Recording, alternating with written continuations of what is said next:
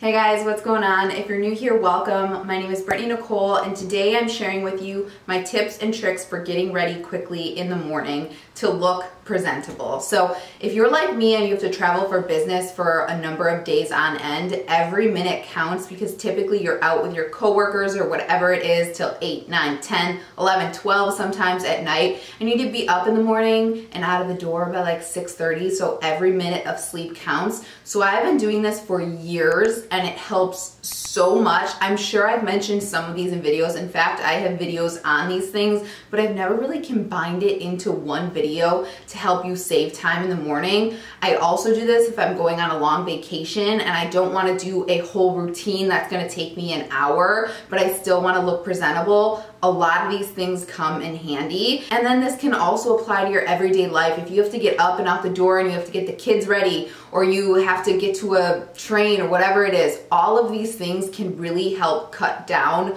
your morning routine. With this, I can get up and out the door with a full face of makeup in 20 minutes, and it's super, super nice to get the extra Z's in the morning. So if you are interested in seeing, it's just seven quick, simple tips to help you get ready quicker in the morning, go ahead and keep watching. All right, so a lot of these things are gonna depend on your budget, and a lot of this stuff you could do at home. So I'm gonna mention what I do, but feel free to do some of this stuff at home. Look on Groupon for coupons, that always helps. Or just kind of figure out what works for you and what doesn't work for you. All of these things might not work for you. I just prefer them because I've gotten in a routine over the years and figured out what works for me. So feel free to kind of just pick and choose what works for you as I go through these, but I'm gonna share everything with you. So the first thing we have is getting your brows done. There is nothing more irritating in the morning when you go in and you look in the mirror and you're like, oh my gosh, I gotta pluck here, I gotta pluck here, and then it turns into like a full session of plucking your brows and then you're red and irritated. So get your brows threaded, waxed, shaved, whatever you do before you leave, and I promise it will help you in the morning get ready quicker because you're not gonna be worried when you're doing your makeup about plucking here and plucking there. I know that's probably something we all do, but I've gone on trips and I've forgotten about it, and then I've taken time in the morning to have to do it, and I just don't feel quite as presentable when my brows aren't groomed, so I always make sure to do that. Woo, my voice. Woo. I've just started this video and I'm already losing it, but I was just on a week-long trip, so that's probably why. But anyway, I make sure to do that at least 2 days before I go in with my next step, which is number 2, tint your brows. This saves me so much time in the morning. You guys know if you fill in your brows how long that can take. That is one of the most lengthy steps in a makeup routine. That's why we always fast forward through it here on YouTube, because it takes so much time. Tinting your brows, and I have a whole video on this, so I'll link this down below or up here somewhere. It'll be there, but tinting your brows makes such a difference. I don't have to fill them in at all personally because I have pretty full brows when I tint them. So all I do is set them up and I'm out the door, and that saves me sometimes even 10 minutes. That's how long it can take me to fill in my brows sometimes. So absolutely try tinting your brows. You can get them done professionally at first and then maybe hold a mirror up and kind of pull tips and tricks, or you can watch my video. I share with you exactly what I do. I highly recommend using, I think it's called Godfrey. I think that's what I use. I can't remember, I took it out of the container, but I highly recommend that because it doesn't go on too heavy. If you use the Just for Men beard stuff, that stuff can go on really heavy. Sometimes I watch people here on YouTube do it and I'm like, you got some brows on, you know what I mean? This stuff is kind of foolproof, so I highly recommend if you're a beginner starting out with that and then kind of moving in, or getting it done professionally wherever you get your brows threaded or waxed. Be wary. I got mine done at a place that I get my brows threaded once, and they really went outside of the line. So if you are gonna get them done professionally, make sure you're holding a mirror and making sure they're not like going above, because I had to scrub the heck out of my brows when I did that. That was the first and last time I did it. So anyway, I digress, but I would highly, highly recommend tinting them after, and hold off at least 2 days, because when you get them waxed or threaded, the pores are kind of still open. I think that's what it is. I don't know, but I have gone in like the day after I got them threaded, and holy cow, it hurt like heck. So make sure to wait a couple of days, but highly recommend that. I promise you, of all these things, that will save you so much time. Okay, number 2, nails. So I always get a dip manicure before I go on a long extended vacation. I have some of the, and I know I have horrible little tiny sausage fingers, but you know, this is what God blessed me with. So anyway, I have the most chippy nails in the world. If I get a regular manicure, my nails will immediately chip. So I was so used to traveling with nail polish remover pads, and then I'd sit there in meetings and I'd pick at it. Doing dip or no chip, whatever works for you. I prefer dip. I think it lasts a lot longer and it's supposed to be healthier for your nails, but they're still using one of those like scrapey things on your nails, so I don't think any of it is really healthy for your nails. But anyway, it makes such a difference not having to worry about your nails when you're on vacation or even in the morning, or if you're on a work trip. It saves so much time. I don't have to pack as much. I don't have to pack nail polish remover, nail polish. I don't have to worry about it. You just don't have to think about it, and it saves so much time. If your nails don't chip and you're blessed with these beautiful nails that I am so envious of, just get a manicure or paint your nails before you go, and then maybe pack away the nail polish just in case something chips.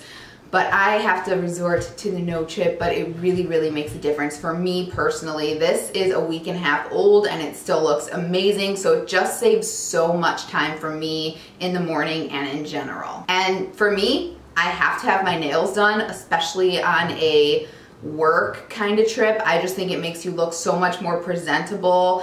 Normally you see me on here with no nail polish on at all because of the chipping. It's really, really bad. They chip same day, like I said. So when I am on a work vacation or even a vacation personally, I want them to look nice, so I do dip. Okay, number 4, tan before you leave. Especially if you're going on a vacation, you will feel so much better. I know that's kind of self-explanatory, but getting a tan before you leave just makes you feel a little more put together. For me, it just makes me feel a little more pretty when I have a tan on, which is why I do it before I go on a business meeting. I don't feel like I need to put as much foundation on. I feel like my skin looks better. I feel like I look healthy, especially like I said, typically on my business trips and on vacations, you're out pretty late and you're getting up pretty early. So feeling like you look healthy without having to pile on the makeup makes things a lot easier. Again, cutting back on the makeup routine time when you have a tan on, or when I have a tan on. I shouldn't say you because I don't know how you are,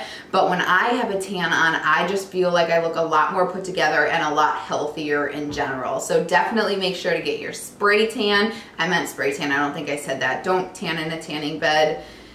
It's just not good for you. Get a spray tan. I personally use Bondi Sands. My favorite is the like 1 hour express one. I leave it on for 3 hours to get the darkest color. This is the color it leaves me. It makes me look super healthy. I don't look like I've been on a tropical vacation for 3 weeks, like super dark, like the Loving Tan, and I don't look super light. I just look like I have a healthy glow, and it just makes my routine so much easier in the morning. So going off of that one, we have number 5. That is bringing along a tanning face serum. So you're washing your face every night, right? And then you might even want to bring something for your hands as well. I don't typically do that, but definitely your face.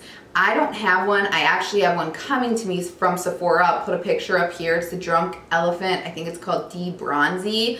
So I can kind of touch up throughout the week when I'm on some kind of vacation or even in your daily life, whatever it is. Your face, because you're washing it twice a day, hopefully, the tan's gonna come off a lot quicker than the rest of your body. Like right now, from here up, my face is very, very pale. I just have makeup on right now. So bringing along a tanning serum, I know Clinique has one as well that you can just put all over your face before you put your makeup on, helps as well. You can even do that and forgo the makeup, maybe touch up a little concealer and make your makeup routine even shorter. So I'm definitely recommending that for a tip to get ready quicker. Again, I don't use one. I had one from Ulta that I used up. It was like drops that you put into your moisturizer at night, and then you woke up in the morning and your face just had a glow. That works as well. I think L'Occitane or something like that has those as well. That will work as well. Just something to kind of substitute when the tan kind of comes off of your face and your neck will help you kind of get ready faster, cut down on the makeup routine as well. Okay, hopefully I'm not too much of a different color here. I just had to get the door for FedEx and sometimes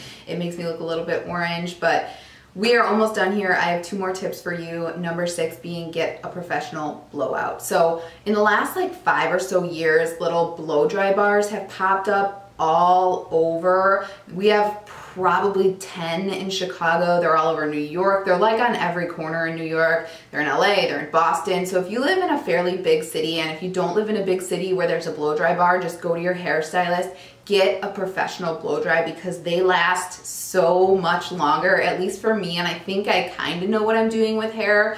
When I get a professional blowout, it will last 3 or 4 days on end, and I don't have to do anything to it. I bring along a little straightener because for me, if I want my hair to last, I have to straighten it. I did not straighten my hair today. This is just blow dried hair, and I know it's a little bit frizzy. It's too hot for that right now, but I get my hair blow dried straight because then I don't have to worry about the curls. I don't have to worry about touching up curls on my trip. Sometimes I bring the straightener, sometimes I don't. This last one I didn't, and my hair was totally fine.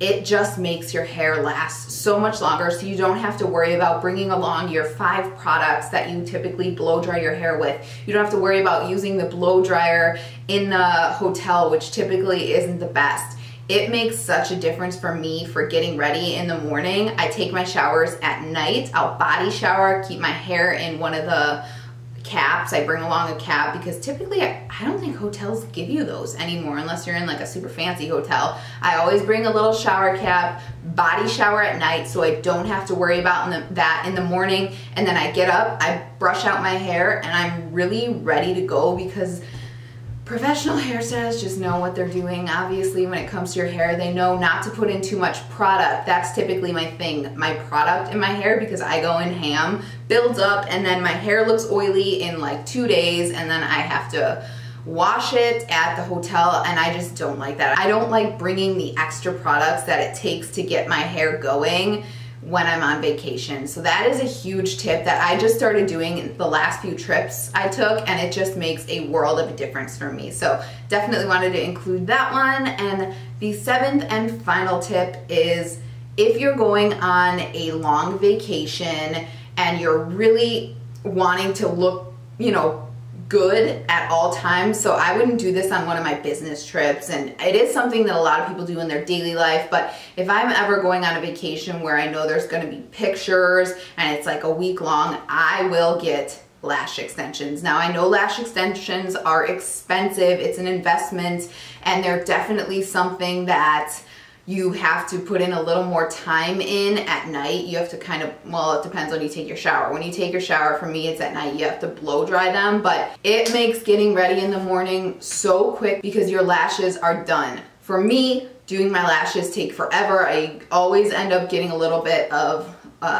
mascara up on my, you know, kind of like the hood right there. My lashes kind of hit it. So anyway, getting lash extensions just makes me feel so ready in the morning. It's one of those things where you put on a little bit of lip gloss and you're ready to go. If you did have that Drunk Elephant like bronzing serum, you would put that on, you have your lashes on, throw on a gloss, and you're out the door. It really, really makes a difference if you need to look presentable for pictures. So again, it is an investment. That is one that is a little more expensive. So I don't do that often. That's only, like I said, if I'm going on a trip where I know there's going to be a lot of pictures and I just don't want to have to deal with putting on my falsies or really beefing up my lashes. That is definitely a good option. So I wanted to mention that one as well. And that is it for my tips for getting ready quickly in the morning. I hope this video was helpful to some of you. This made such a difference this past week traveling. I got ready in 20 minutes. Like I said, I was out the door, and a lot of this, I didn't get the lashes because it was a work trip. And if I had lashes, people would probably be like, what? You know what I mean? But anyway, it made getting ready so quickly, and I highly recommend at least trying some of these. So let me know if you guys have any questions below. Otherwise, thank you so much for watching. If you're interested in seeing any more videos from me, please subscribe. It means the absolute world to me, and I hope to see you in the next one. Thanks again. Bye-bye.